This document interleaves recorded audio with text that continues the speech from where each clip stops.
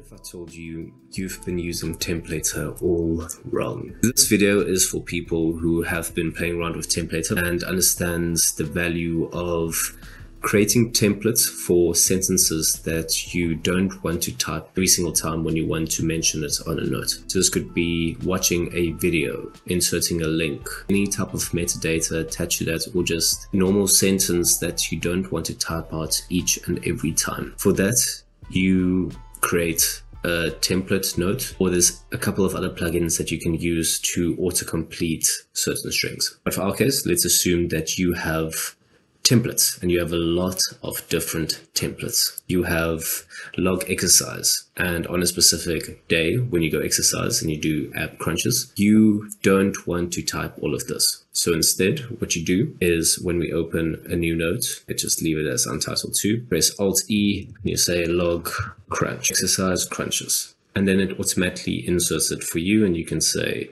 30 ab crunches. Great. It works fine. Only hindrance is that it's clogging up everything. There's no need to have 100 notes here. And we would have a template for each and every one. We have diamond push-ups, dumbbell rows, figure 4 crunches, lat pull downs, shoulder rope upright row, peak twists, and so on and so forth. So let's go to Excel draw. So are you still using templates like this for one sentence inserts? Lol. The Industrial Revolution called, am I right? Okay. So I want you to take that book, that old way of doing things. I want you to chuck it, but you first need to get some momentum, and then you chuck it into the trash. Great. It's in the trash now. But as we know, we take previous ideas and we make something out of it. We are not going to throw away a book, because book is valuable. No trash is trash. One man's trash is another man's treasure. So we're going to throw the trash away, and then we're going to take our trash, we're going to repurpose it, we're going to modify it, we're going to make it better,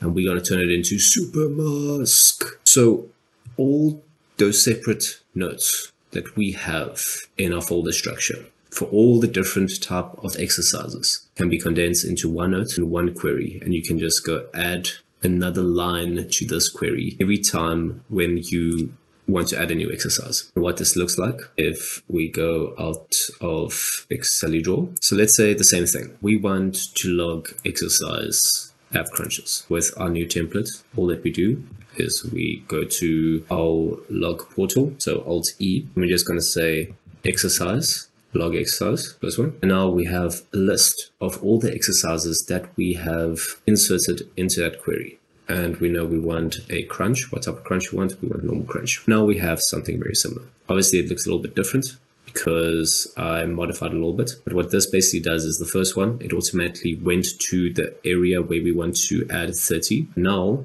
I've assigned a hotkey that if I press Alt-A, it goes to the second part where I specify it to go when I press Alt-E. And here I just say it was a hard set to do while eating Mackie D's. Okay, so let's get into it. So what we want to do is we want to start reducing the number of log templates that we have. If we look at log coffee shop, cool. Log, we want this at experience coffee shop, and how we would normally use it is we would go to today's date. So today is the 21st. Let's create the 21st. And then under log, we want to say, hey, we went to a coffee shop.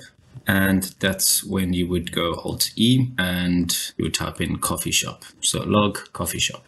And then we have a template without us having to type it out. I know it's a small thing, but it saves a lot of time if you do it quite a bit. And let's say we watched the series, same thing, log series. We don't have to type all of this out. One thing to approve on the structure is the TP file cursor code. And essentially what that does is when you paste or Alt-E and you paste this template line in, it would automatically take your cursor to be this position first, and then when you press a specific hotkey that you assign, it would go to this position, and then you can specify a third one, it would go then to this position. That just simplifies filling in this templated row. Okay, so let's first work through setting up the plugins, the templated plugin in order to do that. And we'll go to actually reducing these number of logs and put similar logs into one file with if, else, or logic, which again, you don't have to understand. You just have to copy over. So step one is to go to your templater code. So you need to make sure that you have the community plugin templater and TP file, so automatic jump to cursor. We want to switch this on. I'm not sure if this needs to be restarted, but we'll see. And what we'll then do is let's go with the series example. Here, what we're going to do is we are going to paste position 1. So what this code does is as soon as you paste it, it's going to take a cursor there. And then we want a position 2. Let's say we want to fill in the URL instead. And for this, we need to show it as position 2. So that looks good to me. So let's go to the back to the daily note and let's remove this and then just do it again. And you can see what I mean. So log series, and there we see it automatically jumped in between the first specify area. And then this code is still here because we haven't pressed the hotkey in order to go to that second position. So there is no hotkey assigned yet, and that's something you need to do. So you go to settings, you would go to hotkey and just type in cursor. So templater jump to the next cursor location. Alt tab does not work for me, and you can fill in anything that you want here. I'm just going to say Alt A for no reason at all, just A, and then we'll see how it works. So again, delete it. Let's press Alt E after you have your bullet point inserted and log series. Cool. Now we say, what series is this that we're watching? We're watching The Last of Us. Okay. So now what we want to do is we want to go to the next position where we can actually insert the URL. And then what you normally need to do, you need to press the right key, or you need to firstly take your mouse and go there. And that sometimes is a little bit of hassle because you click before or right after, just not at the right spot. What you can do now is you can press you can press Alt A, and that will automatically take you, when I put this way, automatically take you to the next position. So there we go. And www.addresshere.com. So that is the first little trick that we want to show. And now the next thing that we want to do is when we see that there is a lot of similar logs. So in this demo vault, we don't really have it, but let's assume that you have a log expense log here for different type of expenses. Or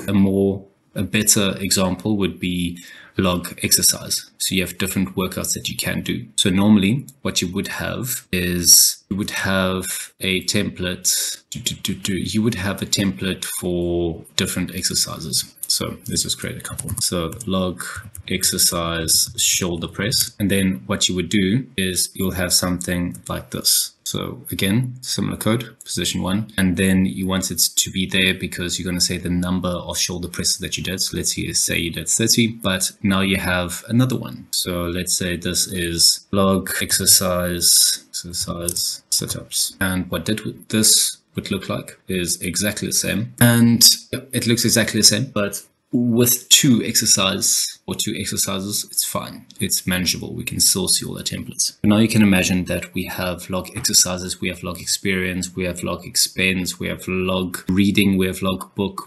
There's multiple versions of things that you're going to want to repeat, and you can go to a certain level of granularity. Meaning, if we have log exercise, you might have over time, over a period of months, you might have 200 of these logs. Do you really want that to clutter up so many pages? Or do you just want to create a single query that you can just add to, meaning one page that has exactly the same effect as all of these logs? So it's going to take a little bit longer to set up, but the payoff is quite nice. So let's use these log exercise setups, log shoulder press. Let's assume that there's 500 different variations of it. And let's just build one out for these two and show you how it works. And you can adapt it to whatever log system you want to apply to. So first things first, let's go to templates and let's insert a new note. This one we're going to call log exercise. So just the parents category. And this is what the code would look like. Just follow everything exactly. Like I always say, you don't really need to understand it. All you need to know is how to modify it. So we can see that we are building a list, and within this list, we only have 2 lines, and that is shoulder press and sit-ups. And then in the body of the code, the if else logic, we also just have a row for type shoulders, which would then, if the user picks from the drop-down list shoulder press, which we'll show in a second, it's going to return the log sequence that we want. Then if the user picks sit-ups, then we have the next row of the code, just type sit-ups and return this. So now we can see that if we want to add something, we can just add it here and then go and add another else if row. We'll also go through that in a second. Let us first see if this works. So let's go back to our daily notes, make a little bullet points, and then Alt E and log exercise. Let's enter. Then we see we have a drop down. So I can choose between shoulder press or sit up. So let's press shoulder press. And we see, cool, we have that. Let's say we did 50 shoulder presses. Alt A for our hotkey to take it to the next cursor position. And then we said we went quite heavy with this lift. And then let's say after that we did ab exercise. So log exercise, and then we just say sit-ups. Then the same thing, we did 100 in Alt A. Easy, light, weight, baby. So now that we have that, we can see that if we go back to log exercise, there's only 2. Let's say we want to add push-ups. We need to put it in quotes. So now that we have 3 items in our list, we have to tell the code that, hey, if the user chooses push-ups, then we want it to return something related to push-ups. If you just keep it like this, what's going to happen is you're going to have the option for push-ups, but it's just going to enter the generic code because we didn't specify anything for push-ups yet. So log exercise, and if you go down to push-ups, it's just going to be log, because the code went through the first line, did not see it's equal to push-ups, went through the second line, did not see the type is equal to sit-ups, so it went to the else. So now we just need to enter one in between. So just copy the last or second to last row, paste it,